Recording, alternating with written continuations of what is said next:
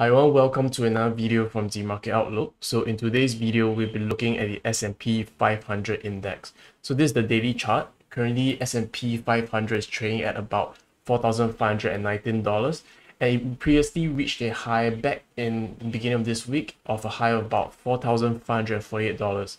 So this has really given us a really big all-time high, and you can see in the past historical price action has been making higher highs and higher lows, and these higher lows are further supported by the 50-day EMA. So you can see over here, it's really being supported, multiple retests. I can see buyers just coming in all the way to buy prices higher and higher. So right now, some people might be concerned that the market crash is happening, but based on this price action alone, you can see that there's not really much need for concern right now, because you can see that for price action wise, it's really very bullish right now. Other than price action, if we look at the EMAs, is in full trend. If we look at the indicators, you can see the trader dynamic index. So this yellow line is the market sentiment line. So this yellow line is essentially really a very bullish indication holding above the 50 level, where you can see that there's a lot of buyers coming in, and you can see the RSI, which is the green line.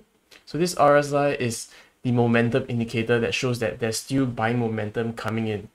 So if you have not realized by now, there is a trend line that I've drawn over here. So in this trend line, this is the bearish divergence that I've signaled out. So as of now, there's no cause for concern, reason being because that in the past 3 days, there has been a break of this bearish divergence. And in my past experience, if there is a break of any divergence, prices tend to go in a positive way. So there's this break and prices should be able to go back higher.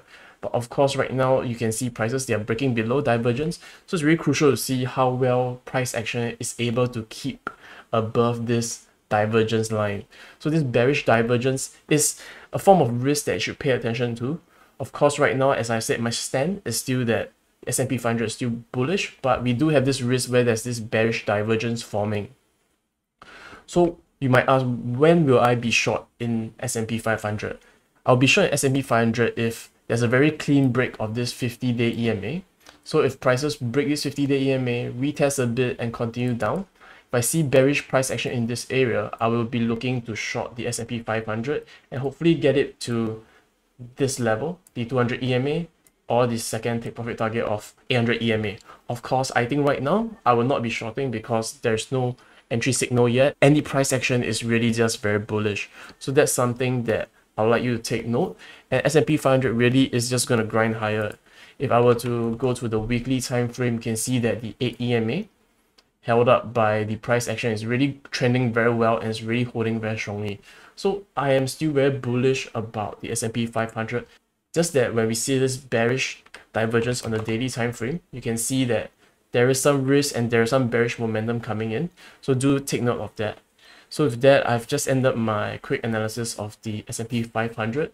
If you did find value in this quick short clip, do remember to like and subscribe, and I'll see you in the next one. Trade safe, everybody.